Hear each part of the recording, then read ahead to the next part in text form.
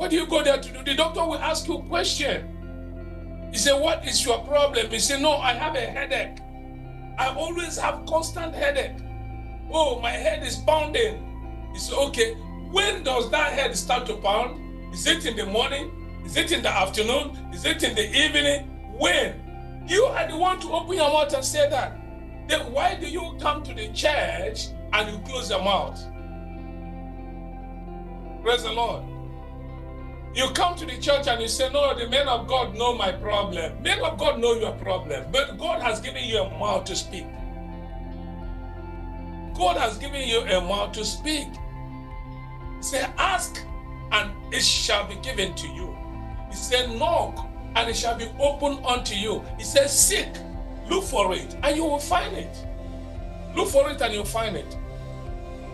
So it means for you to be delivered, you have your part to play.